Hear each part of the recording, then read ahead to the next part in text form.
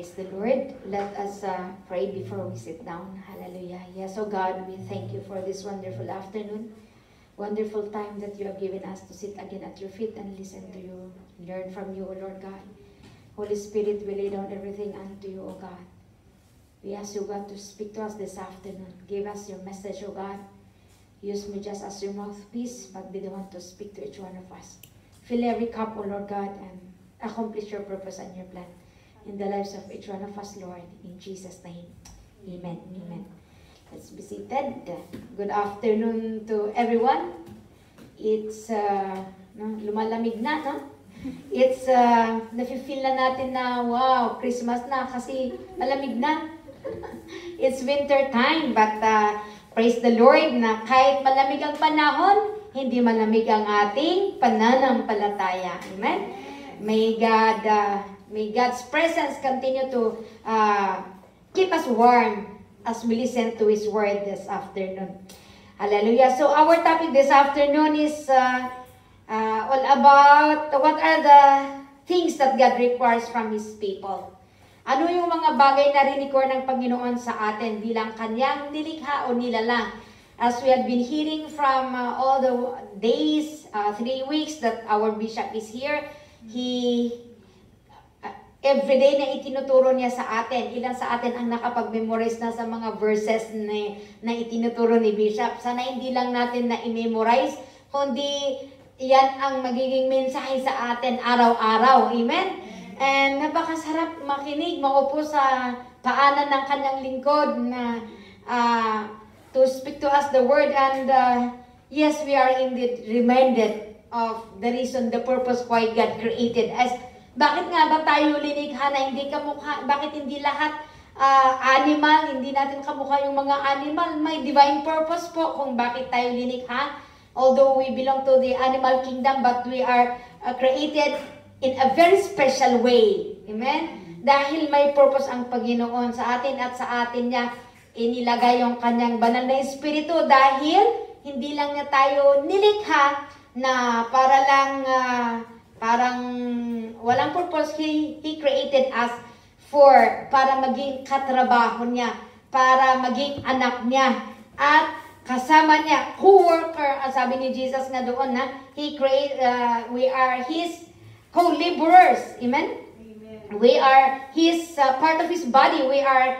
He is the head and we are the body. And we are to learn this afternoon ano yung mga rinikor ng Panginoon sa atin. Bakit nga ba niya inilagay ang kanyang banal na espiritu? Bakit niya nilikha tayo na special? Dahil may gustong ipagawa ang Panginoon sa bawat isa sa atin. Kaya tapikin mo yung katabi mo, sabihin mo, may trabaho tayo. May duty tayo. We have a duty to do. We have a duty to do.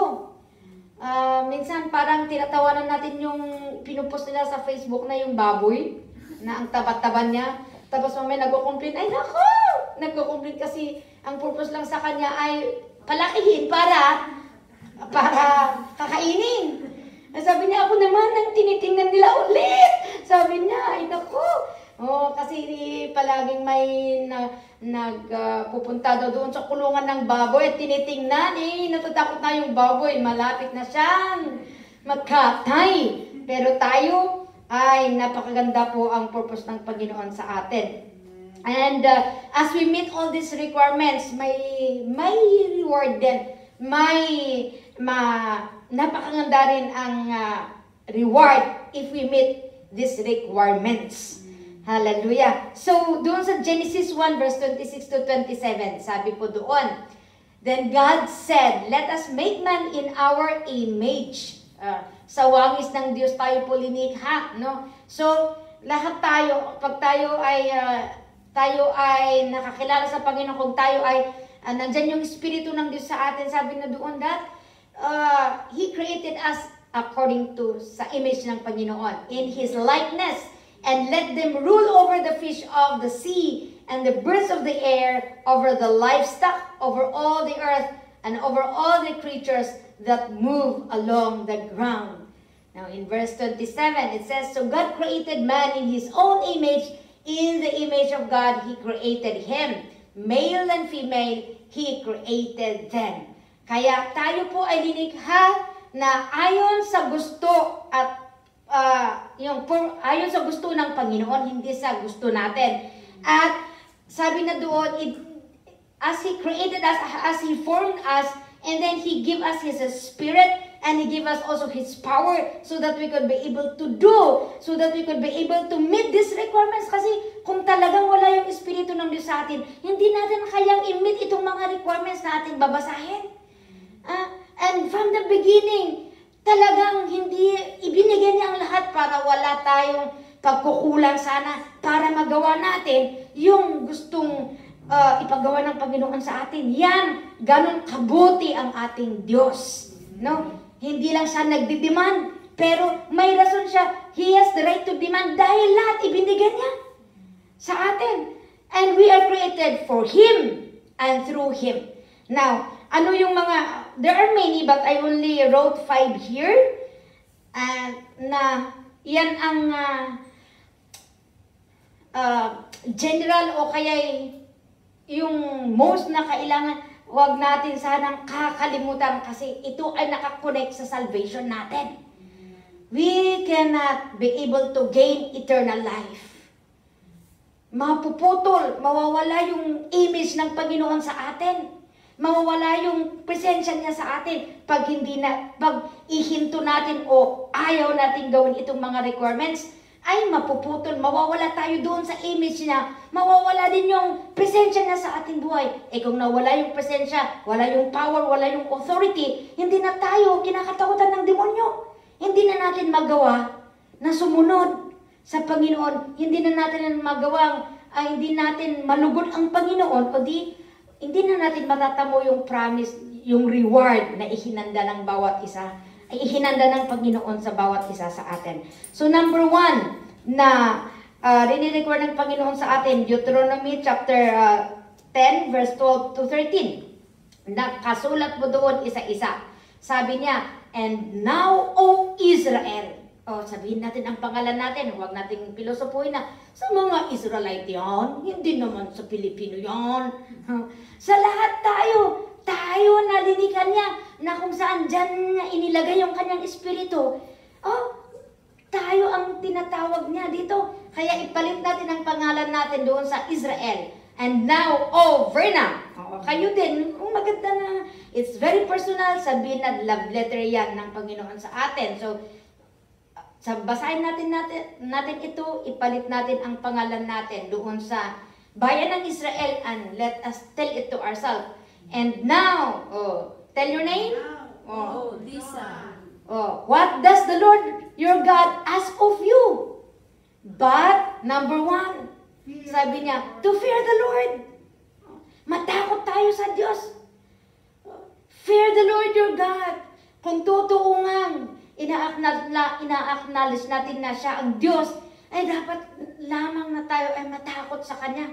Hindi yung matakot na pag nagkasala ka, hindi ka na pupunta sa simbahan kasi takot ka nga.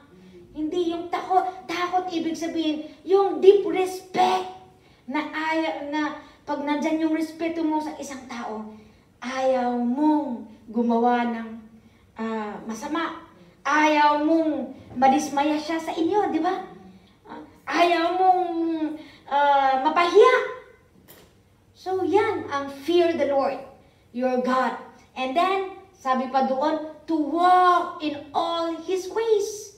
Na lumakad na naaayon sa kalooban ng Panginoon. Hindi po mahirap ang kalooban ng Panginoon. Hindi po yan pabigat. Kundi yan ay ating ikakabuti. Sabihin natin sa ating sarili, ang kalooban ng Panginoon ay aking ikakabuti. The will of God is for our own good, not for our distraction. So walk in all His ways. Parang isang nanay, parang isang tatay ang Panginoon na nagsasabi sa anak niya, anak, kasi pupunta ka na sa college, hindi na palaging nandyan ako sa tabi mo. Di ba, pag mag-aaral ng isang estudyante kahit sa elementary, binibigyan ng instruction bago pa lalabas sa bahay. Tapos bukas ulit, uulitin niya ulit. kahit lalaki ka, kahit lumaki ka na, kahit halis ka pa, ay kakausapin ka pa rin ng lalo ka pang kakausapin ng inyong magulang na, naku, i-remind niya yung sinabi niya nung 8 years old ka, i-remind niya ngayong 18 years old ka. Kahit pa may asawa ka, uulitin niya, anak. Parehas lang naman ang ini-instruct ng magulang natin, di ba? Pero hindi lahat ng na-instruct, lahat ng instruction ng magulang natin, alam natin na tama. Pero lahat ng bata nagsuway. Mayroon nga sabi ng mga magulang, nung bata yan, ang bait-bait. Iwan ko ba, bakit nung lumaki, bakit ganyan na siya? May iba naman na sobrang, malikot pag nung bata pa. Parang, anyamit atoy, imawat yan ka. Kunana ka ni tatang na, awan kasta, di ba kasi ka? Nilulo na, nilula na, kasya. No? Pero pag lumalaki na, bumabait naman. And so, just like our Father, our God, yung instruction na sa mga naunang believers like the Israelites, instruction niya hanggang ngayon. Kasi alam niya ang tao may katigasan din. So nga, agpasungay, minsan nasasaktan ito, bagbagan ni Bishop nga, yung joke niya na, pag masama ang tao, animal ka, sabi niya. Pero pati tao, normal talaga yan, matigas. According sa Proverbs, sabi niya, talagang naipanganak ang tao na matigas. Natangkin nga talaga ti ulo. But then, as we keep on hearing and hearing the Word of God, wow, dyan tayo napapatino. Sabi niya, walk in all His ways. Hindi mo yan maggawa minsanan. But as you continue to, dadaanan mo yan everyday, palagi mong ginagawa yan, maririnig ko, mapapaganda. Mapapaganda at mapapaganda. Nung una, parang, ano ba yan? Ang hirap-hirap. Pero, as you continue to do it, wow, hindi naman para mahirap. Maganda pala ma-appreciate mo at the end na, ito pala ang pinakamagandang way. Kasi ang tao minsan, nangunguna, hindi mo pa nagawa, inunahan mo na, ay, awan. Napakinggan mo lang ng yung isang kapatid na nagsabi, ay, medyo ano dyan, ay, naging conclusion na yan. Pero hindi pala ganun, sabi niya, to walk, requirement ng Panginoon, to walk in all His ways. Kama. Fearing the Lord, kama, ibig sabihin, ito lang fear of the Lord ang gusto ko, hindi itong walk in all His ways, wag na. Hindi po, kama po yun. Take note, may kama. Ibig sabihin, 1, 2, 3. Ano ang number 3? To love Him. Habang tayo ay nandyan yung respeto natin, yung reverence natin sa Panginoon, yung takot natin sa Panginoon, at tayo ay lumalakad sa kanyang mga instructions, na-develop yung pagmamahal. The more we walk in His ways, the more we know Him, the more that mai-in-love tayo. Hallelujah! Mapapamahal tayo sa Kanya, mapapalapit tayo sa Kanya. And then, pag nandyan na yung pagmamahal, siyempre, ano nang susunod? Nandyan na ang lahat. You are enjoying already that love of God, and you are also, nandyan na yung connection mo at tiwala mo at pagmamahal mo sa Kanya. Of course, ang susunod is to serve the Lord. God did not just created us to be His sons, but He created us to be His servants. Hallelujah. Just like Jesus, He did not just become, He is not only the Son of God, but He became also the Lamb of God. He came to serve. Hallelujah. He came to serve. He came to be an example. Siya ang naging model kung paano ang isang tao na makasalanan na malugod niya ulit ang kanyang tagapaglikha. Paano siya lumakad na naaayon sa kalooban ng Panginoon. And Jesus Himself followed this requirement of the Lord. Hindi siya exempted. Nung nandito siya, He was required to be devoted. He required Himself. He obligated Himself. He made it. He disciplined Himself. Not to follow His flesh, but to walk in accordance to the will of God. Ano ang will of God? The requirements of God to His people, so that we will continue to be in His image, so that hindi mapuputol yung ating connection, ang ating relationship sa Panginoon. Sabi niya, serving the Lord. Requirement yan ng Panginoon. Kaya lahat tayo na kanyang linikha, requirement yan na tayo ay maglingkod sa Panginoon. Kaya bawal ang hindi maglingkod. Requirement yan.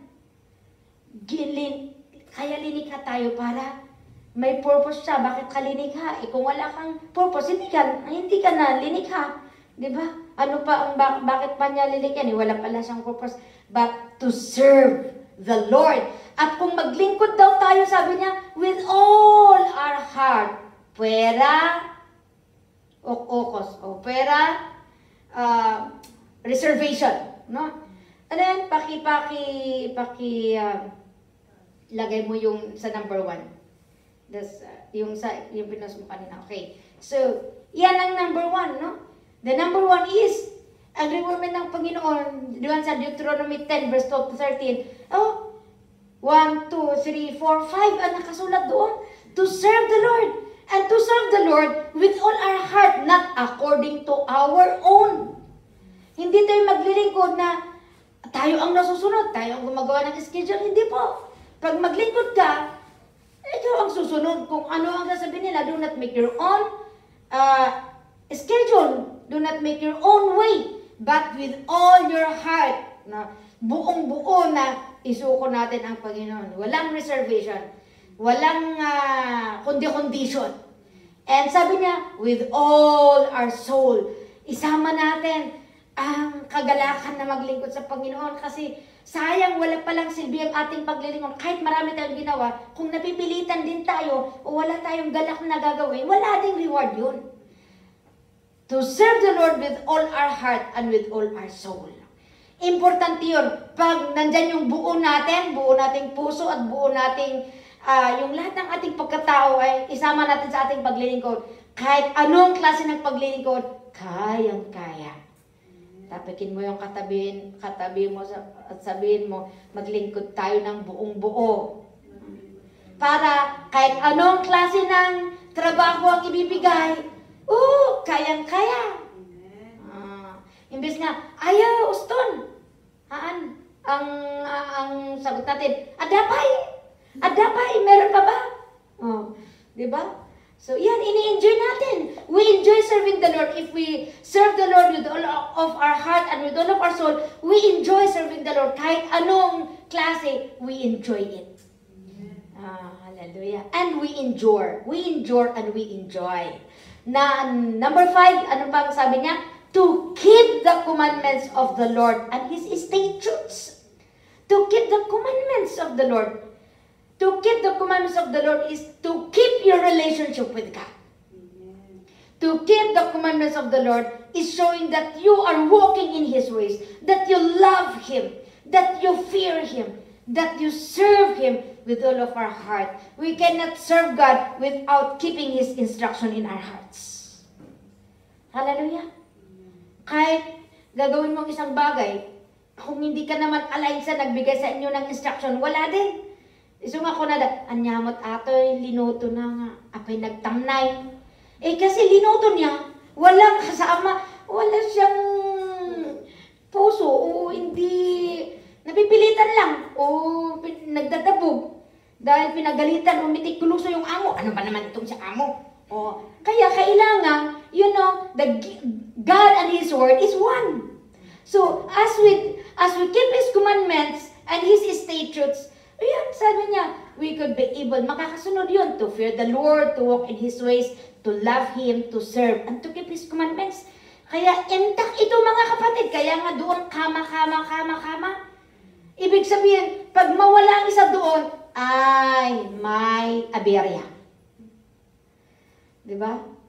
May aberya. Ito hinaramid kumatamid. Sasabihin nila, ulitin mo, from the beginning. Ayan. Pag-isat mo, dyan pala ang kulang. Diba, pag sinulong mo lahat, sino ang magagalakad din? Hindi lang ikaw. Lahat. Pati ang nagputos sa inyo ay masaya. That is requirement number 1. Let's go to requirement number 2. Micah chapter 6 verse 8. Ano ang sabi niya doon? Basahin natin. Sa Micah chapter 6 verse 8. Ano ang sabi niya doon sa Micah chapter 6 verse 8? Anong sabi? Micah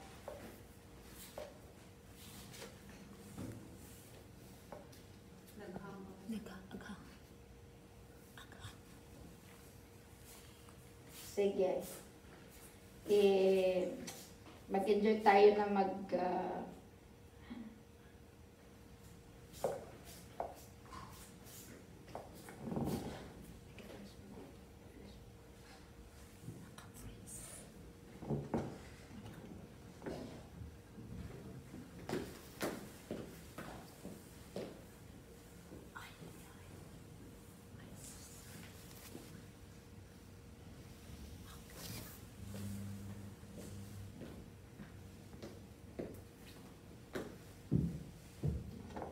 Hallelujah. Okay. So, basahin natin sa Micah chapter 6 verse 8. Ano po ang sabi niya sa Micah chapter 6 verse 8? Pag Bible mo yan, markahan mo pag hindi pa namarkahan. Micah chapter 6 verse 8. Sabi po doon, He has showed you, O man. Oh, He has showed you, O Verna, what is good. And what does the Lord require of you? To act justly and to love mercy. Oh, aside from yung binasa natin kanina sa Deuteronomy, ito din ang requirement ng Panginoon, to act justly, to be fair. Hindi yung ginugulangan mo ang kasama mo. Okay, linuloko mo. Act justly, that is number 2. No? Sa verse na ito, may 3 ang binanggit ng Panginoon. To act justly. Let us see others the way we see ourselves. That's why Jesus said, let us love ourselves. Let us love others the way we love ourselves. That is to be just like Jesus. And if the love of God is ay nasa atin, ganyan din ang atin, kung ano ang pagtingin ng Panginoon sa atin, ganyan din ang pagtingin natin sa iba. That's why we always say, Lord, give me a heart, and give me your heart, and give me your eyes, so that I will see others the way you see it, so that I will treat others the way you treat them. What you've done to others, you have done it to me. Yan ang isang i-judge ng Panginoon sa bawat isa sa atin. At the end of the day, lahat ng mga believers, they will face the Lord. We will face the Lord. Either marirewardan tayo, mapapahiya tayo sa harapan ng Panginoon. Because sabi niya, He will talagang i-edit niya, i-judge niya lahat ang ginawa natin dito sa lupa. At isa na ating pananagutan, did we act justly? Acting justly is hindi yung kahit na makasalanan dahil ayaw mong masaktan o ayaw mong ma-unfriend, kaya sige, itolerate mo. Hindi. Acting justly is different from being tolerant to evil. To be fair means, walang prejudice. Hello? No prejudice. But, that's why so that maiwasan itong injustice, we act according to the Word of God.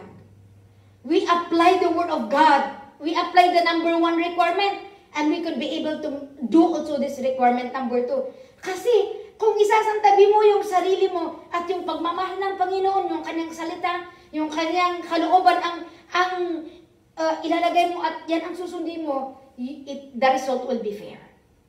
Your judgment will be fair. Hallelujah. Para maiwasan ng injustice, act according to the love of God. Kaya nga ang pangalawa doon, love mercy. Let us love mercy, pero let us be wise also, kasi ang demonyo, pwedeng magbalat kayo siya at parang napaka-kawawa. Tapos mamaya pala, ay, inutangan na ganun, linoko na kapay. Inutang na kapay. No? Love mercy, pero there is a warning in Jude, in the book of Jude, na sabi niya, when you show mercy, be wise also. Kasi ba mamaya, yan pala, linuloko ka na ng demonyo. It's a deception. Tati demonyo na lang mga artista. So, we need to have that discerning spirit. Sabi nga ni Bishop, ibigay mo yung kaya mong kalimutan. Para pag hindi nagbayad, hindi ka mag-backslide. Pero yung namang inutangan, ay, di balita, adamod diya nga susuro, nga urehan na kagbayad kat di bali na mati diyan. There is a curse in that kasi sakit tinakam dagi jay. Agsakit na akong nga amin kat makapakawan. But you know, if your income is in from evil work naman, hindi rin ibibless ng Panginoon. Diba? Hindi mo rin ma-enjoy. So, yan. But, of course, to us, to love mercy, let us not grow weary in doing good. Because what we've done to others, we've done it to God. Minsan, yung nangangailangan pa, yan pa, ang linalapitan. We don't know the wisdom of God.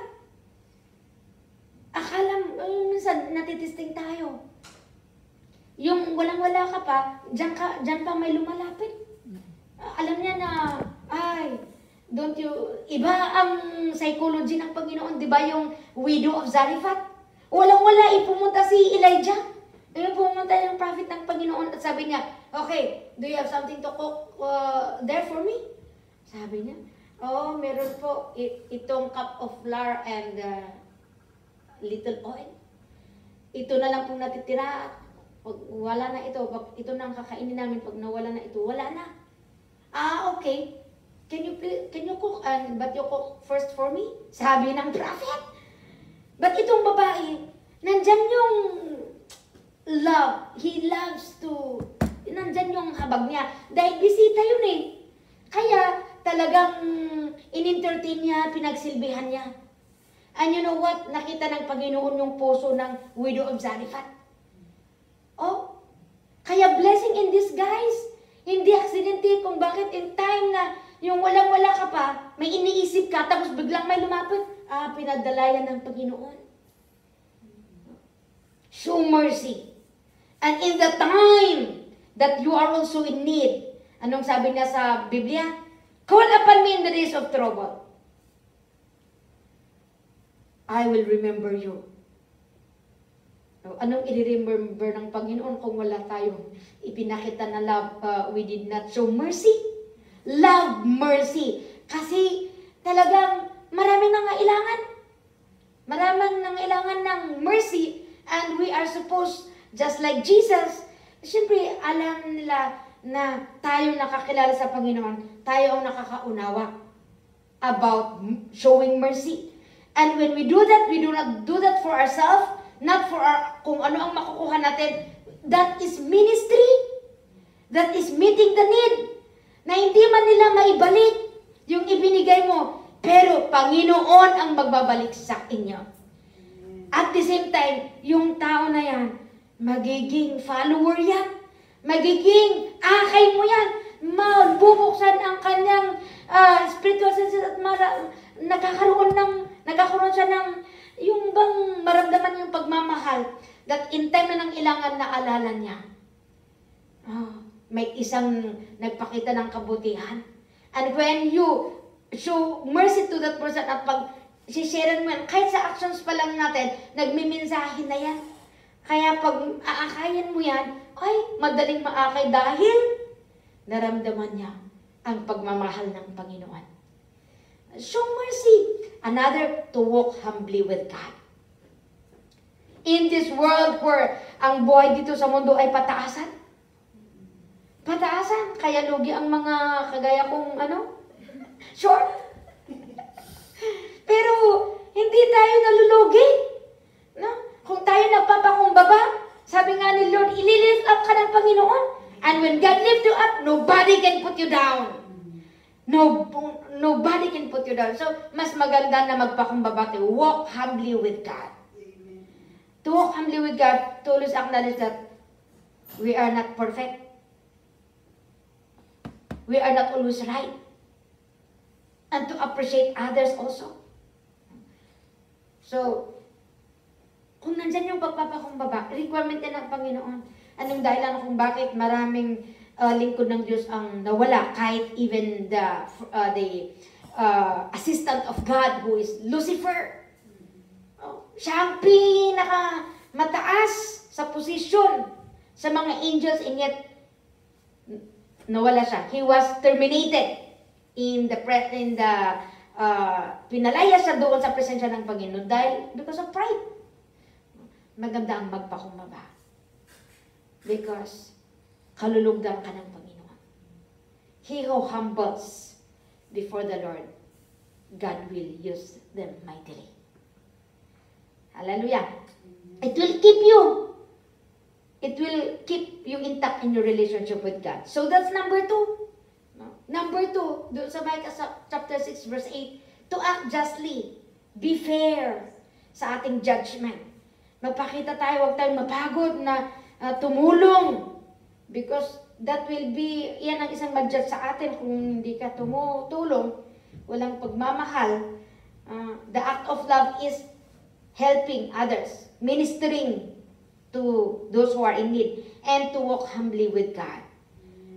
Not for our recognition, but we do good things because that is what our faith dictates. Dahil yan ang resulta ng ating pananampalataya sa Panginoon, that's why we do good works. Number 3, let us read in Deuteronomy 12 verse 5, 6, and 11. Deuteronomy chapter 5, this is number 3 na requirement ng Panginoon. We are to seek, but you, all of us, individually, we are to seek the place the Lord your God will choose from among all your tribes to put His name there for His dwelling. To that place you must go. So God is telling us na hanapin natin yung tribo, yung place of worship na ihinanda niya para sa atin. Alam mo kung ang Panginoon ang nagpili dyan para sa inyo, hindi ka, kahit na imperfect yan, nandyan pa rin yung galak mo. Nandyan yung, you will appreciate, you will still, mai-enjoy mo. Lalago ka doon. Sa place of worship. Sa mga naghanap, paano ko ba malalaman na place of worship? Of course, dyan ka dinala ng Panginoon at dyan ka nakakilala sa Panginoon. Pangalawa, hindi ka lang nakakilala, they nurture you, they care for you. Nandyan yung burden nila na i-follow up ka, i-disciple ka. Pangatlo, nandyan yung desire mo, yung burden mo na maglingkod. Hindi lang yun.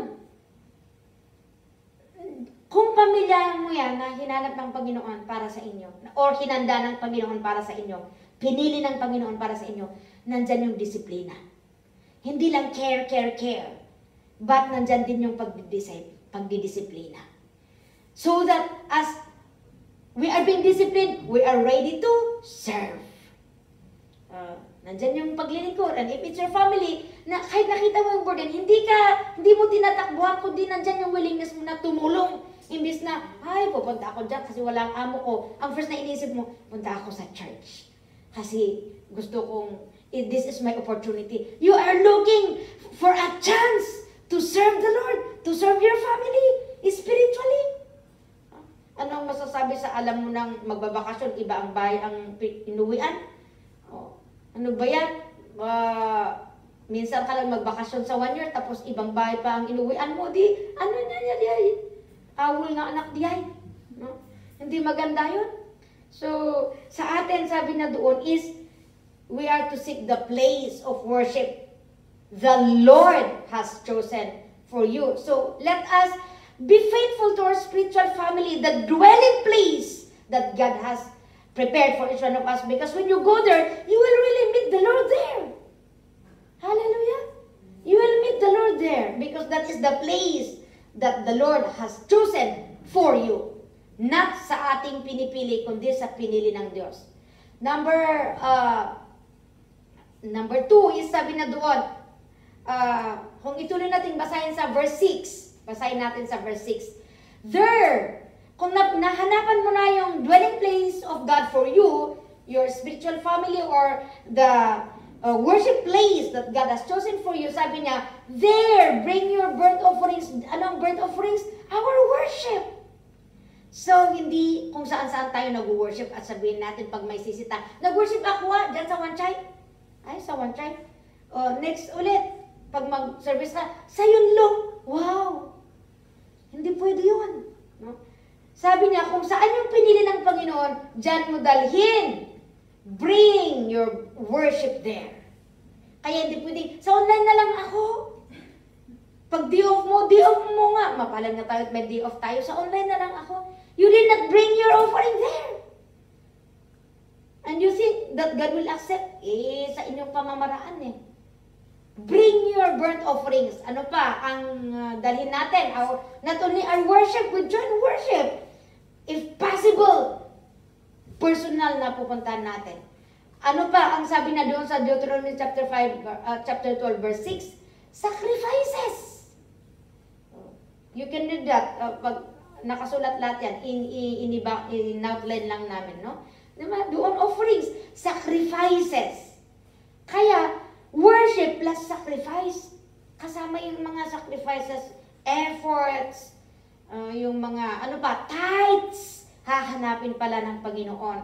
Hahanapin niya yung worship mo. Hahanapin niya yung sacrifices mo. Hahanapin niya yung tithes mo. Ang tithes po, yan ay para sa Panginoon. Huwag nating sabihin na, yan na ang tulong ko sa church. Tithes is for the Lord. Wala pa, yung tithes, tithes ay hindi yan ang pledge. Yung pledge mo, yan ang tulong mo sa church. Yung tithes mo, of course, dadalhin mo pa rin sa church. Kasi hindi mo pwedeng gamitin yung tithes mo, ay nakaalat yan para sa trabaho ng Panginoon. Kaya saan mo dalhin? Diyan din, of course, sa pamilya mo, sa church. Kasi diyan dapat isubmit. Diyan ang embassy. Diyan ang kingdom ng Panginoon. O di diyan mo isubmit ang tithes mo. Pero wag mong sabihin na yan din ang tulong mo. No? Sabi niya, ano pa? Special gifts. Special gifts. Special gift, pag birthday mo, o kaya, ano pa yung mga different blessings na na-receive natin at gusto mong, mayroon nga akong nabasa doon, sin offering. Kuna na pa no? Adadagit yung special gifts, dyan mo ilagay sa dwelling place na pinili ng Panginoon sa inyo. Vows and pledges, isama mo yan. Dalhin mo doon. On top, of course, hindi mahirap na tumulong sa iba, but on top of your tithes and offerings, pag ilagay mo muna yan, kasi hinahanapin ng Panginoon sa dwelling place ng Panginoon na kung saan ka dinala So, on top of your tithes and offerings, saka ka na lang pwedeng tumulong sa iba. Huwag mong i-divert yung place mo ngayon, i-place mo sa iba. Hindi po pwedeng ganon. So, and especially yung tithes, ipawit ko na lang sa Pilipinas, pre-believers matlamot. Ay, hindi po pwede. Paano naman ang trabaho ng Panginoon dito? Kung ganyan ang gagawin natin. Let us do according to the will of God. Ano pa? Free will offerings are our regular offerings. Kaya, tingnan natin, tithes, even offerings, hinahanap yan ng Panginoon. Requirement yan. Na huwag maputol ang ating pag-aalay sa Panginoon ng ating offerings. So, yan. That is number 3. Deuteronomy chapter 12, verse 5 to 6 and 11. Basahin natin sa verse 11. Then to the place the Lord your God will choose as a dwelling place for His name. Not a dwelling place para ken ka, dwelling place para sa Panginoon. That you are to bring everything I command you. Ano yung everything na kinuman ng Panginoon sa atin? Your worship, burnt offerings, sacrifices, your tithes and special gifts, and all the choice possessions you have vowed to the Lord. Very clear, very simple. Huwag na nating komplikaduhin, mga kapatid. Number 4. Matthew 21, verse 18 to 19. Anong sabi niya? He is looking for our fruit. Hinahanap ng Panginoon. He is requiring us to bear fruit. Itinanim niya tayo para magbunga. We are likened to a tree that tayo ay itinanim niya na ina-expect na tayo ay magbunga. Even from the beginning, He said, He created us in His image, and He said, and God blessed them and said to them, go and bear fruit. Diba? So, God is requiring us to increase. God is requiring us to bear fruit. Basahin natin doon sa Matthew 21 verse 18 to 19. Early in the morning, as He was on His way back to the city, He was hungry. It was Jesus. No? Nagutom si Jesus. Seeing a fig tree, nakita niya yung fig tree doon sa daan, doon sa gilid ng kalsada. He went up to it, but found nothing on it except leaves. Dahon lang ang nadatnan niya. Then He said to it, may you never bear fruit again. Immediately, the tree withered. Ang Panginoon, tinitingnan niya pala tayo, mga kapatid. At tinitingnan niya yung mga bunga natin. Kung wala tayong bunga, ay, magagalit ang Panginoon. Dito, kinurse pa niya eh. The Lord was angry and He cursed. If we read in John chapter 15 verse 2, basahin natin, doon, He cuts off every branch. Yung curse na binasa natin doon, parehas sa He cuts off every branch. Eh kung na-cut off ka, talagang mawiwither ka, malalaylay ka, malalanta ka. So ang Panginoon, Siya nagka-cut off sa mga Kristiyano na hindi namumunga. If we do not bear fruit, we do not bear the image of God, we do not walk in righteousness, we do not walk according to His ways, hindi natin susundin yung mga binasa natin kanina, we do not apply what we are hearing, hindi natin gagawin yung mga sinabi ng Panginoon sa atin. Sabi niya, mapuputol tayo, mawawala yung relasyon natin, maghihiwalay tayo sa Kanya. Sabi niya, samantala, yung mga nagbubunga naman, those that bears fruit, He prunes. Habang nagbubunga ka, ay lalo ka pa niyang i-develop. Lalo ka pa niyang i-develop para mas marami ka pang gagawin. So that you will be even more fruitful. So mga kapatid, ganyan. Mas maganda na kahit nandyan yung pruning. Kaya habang marami ang ibinibigay ng Panginoon sa inyo, kasama doon ang pruning. Kasama diya hanga maikat yung ungat. Mauungtan tayo lata, matcha-challenge tayo, tapno karkaro tayo pa, nga agbunga. So huwag tayong mag-focus doon sa, naungat mo. Eh, kahit pinapagalitan ka kung ikakabuti mo naman. Diba? Kasi naman, hindi ka nga na inuungtan, pero nawawala rin naman ang bunga mo, naliligaw ka naman, adi, wala. At the end, sana ang isipin natin, sana, at the end, hindi tayo maputol. Kundi, pagdating ng Panginoon, fully connected tayo pa rin sa Kanya. Kaya requirement ang magbunga. Hallelujah. Let us not focus to the hindrances. Look for a way na tayo ay makapagbunga. Kasi meron at merong hindrances. Habang gusto mong magpagamit sa Panginoon, habang you are desiring to do the will of God, ay the devil is doing also a way to sabotage.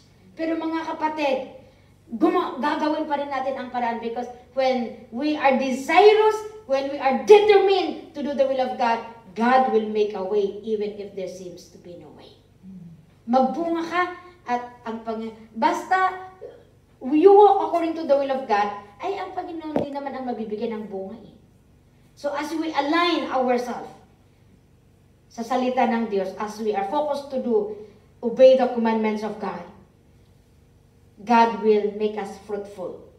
So, next is, the last one is in 1 Thessalonians 5:16 to 18. So, okay. Bago natin basahin yung number 5, I would like to isama doon sa number 4 na bearing fruit is, that's how to build the kingdom of God. Bearing fruit is building the kingdom of God. Kung wala tayong ambag sa pag-build ng kingdom of God, ay wala tayong mukha na ihaharap sa Panginoon. No? We are to be we are to be engaged, we are to participate, we are to help in building the kingdom of God. So, because that is the requirement of God, to seek His righteousness and to seek His kingdom first. Last but not the least, 1 Thessalonians 5:16 to 18. Ano ang sabi niya doon? 1 Thessalonians 5 starting 16. Be joyful always. Pray continually. Give thanks in all circumstances, for this is God's will for you in Christ Jesus. Kalooban ng Panginoon from the beginning of time na ang lilikhain niyang tao ay ganito ang maging katulad nila. Yung sabi niya sa yung una, rejoice, sa verse, pakilagay mo yung number 5 para at least yung isa-isa. Okay. Sabi niya doon, walk in step with the Holy Spirit, no? Be filled with the Holy Spirit. That is the will of God. And paano makikita na ang isang tao ay walking with the Holy Spirit? Nandyan yung attitude na banggit doon sa verse 15, 16, and 17 na nandyan yung kagalakan niya. Na masigla pa rin siya. Bakit siya masigla? Dahil yung Espiritu ng Diyos ay nasa kanya. Diba? Pag napuno ka ng presensya ng Panginoon, kahit may iniinda ka, nandyan pa rin yung ngiti. Okay lang? Okay lang? Iwan ko kung bakit. Dati namang hindi ganyan tayo. Pero nung tayo ay napuno ng banal na Espiritu, kahit na napagalitan ka, kahit na may iniinda, okay lang. Ang sarap pa rin magpuri. Hindi ka na-discourage. Yan ang kalooban ng Panginoon sa atin. Na another is, be prayerful. Pray continually. Praying continually. We heard it from the bishop. Inulit-ulit niya sa ating, sa kanyang mensahe dito that prayer is the most powerful weapon to defeat the enemy. And communication is relation. And God requires us to report to Him every day. Continually. Be connected to the Lord continually. Praying is also showing our submission, our obedience, our love to the Lord. So, let us develop, let us enhance, let us strengthen our relationship by praying continually. Requirement yan ng Panginoon. So that hindi tayo mawala, hindi tayo ma-deceive ng demonyo. Praying is the key para yung puso natin ay hindi pasukin ng demonyo, para isipan natin ay hindi pasukin ng demonyo. And lastly, doon sa verse 18, anong sabi niya? Give thanks in all circumstances. It is a decision that we need to make, that now na Kristiyano tayo, do not entertain negative thoughts. Even sa mga negative, let us always find a way na yung good lesson ang ating titingnan. No? Give thanks para maging thankful tayo sa lahat ng circumstances. Even sa mga hard at bad situations, piliin natin na yung mabuti pa rin ang ating titingnan. Hallelujah! Dahil sabi niya, for this is God's will for you in Christ Jesus. Gusto, kalooban ng Panginoon na tayo ay patuloy na mapuspos ng kanyang banal na Espiritu. Kailangan tayong patuloy na naka-align sa kanya. Ganyan din sa Galatians 6 verse 8. Ito ang ating last verse. Galatians 6 verse 8. Ito ang paki-flash natin. Galatians chapter 6 verse 8. This is our last verse.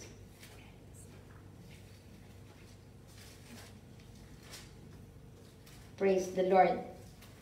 Galatians chapter 6 verse 8. Ano po ang sabi doon? Okay. O, ipakista sa verse 7. Okay, sabi, do not be deceived. Huwag po kayong maloko or magpaloko. God cannot be mocked. Hindi po maluloko ang Diyos. Hindi natin maloko ang Diyos. A man reaps what he sow. Aanihin natin. Aanihin ng tao ang kanyang tinatanim. Now, in verse 8, very clear po dito sabi niya, the one who sows to please his sinful nature. Kung ang ating ginagawa ay para sa kagustuhan ng laman, sabi niya, from that nature will reap destruction. Kung ang kalooban pala nitong laman ang sinusunod natin, ay masisira tayo, we will reap destruction. Hindi lang ikaw, pati ang pamilya mo, pati ang relasyon mo sa Panginoon, masisira. But then, I like so much this last phrase. Sabi niya, the one who sows to please the Spirit. Pero ang tao na pinipili na lumakad na naaayon sa Espiritu ng Diyos, no? Nagiging masunurin, nandyan yung obedience niya, nandyan yung tunay na paglilingkod niya sa Panginoon, na ipapakita sa action, no? Nagbubunga siya sa kanyang pananampalataya. Then, sabi niya, from the Lord, sabi niya, will reap eternal life. Oh. Lahat tayo gusto natin ng eternal life. Kasi ang buhay dito sa mundo, nako, complicated. Pero ito ang sabi ng Panginoon, those who sow to please the Spirit, from the Spirit will reap eternal life. Kaya mga kapatid, as we end up, what are the things that God requires from us as His people?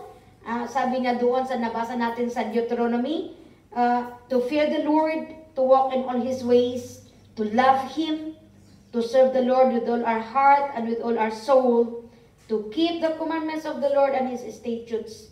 Number 2, to act justly, to love mercy, to walk humbly with God and with other people. No. And then number 3, to seek the place of worship. Kaya meron at meron kang pamilya spiritually. Our worship, sacrifices, tithes, special gifts, vows, free will offerings. Kung wala kang dwelling place, saan mo dadalhin lahat yun? Now, number 4 is, He is looking for our fruit. He is looking, He wants us to build His kingdom. And then, lastly is, to walk in step with the Holy Spirit. Ibig sabihin, we are to be filled with the Spirit. And as we sow, yung last verse natin sa Galatians chapter 6 verse 8, ano ang sabi niya kanina? That as we sow to please the Spirit, as we sow to please the Lord, then from the Spirit, from the Lord, we will reap eternal life. Walang makapagbigay sa atin ng eternal life if not God alone. Amen. Let us make a decision kung sino ang ating paglilingkuran. Because at the end pala, may resulta, yung mga ginagawa natin, aanihin natin ang kanyang resulta at the end of our life. So, let us choose to walk in step with the Holy Spirit. Hallelujah. Father God, we thank you for reminding us your words.